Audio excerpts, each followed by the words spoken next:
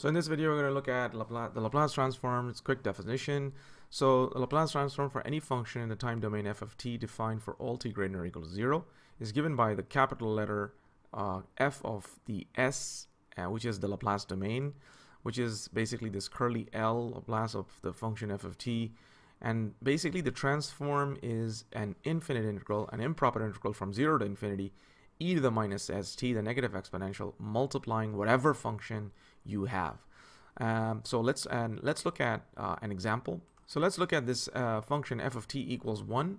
Its Laplace transform is just 0 to infinity, and instead of ft you see 1 over here, e minus st dt, which is easily integrated.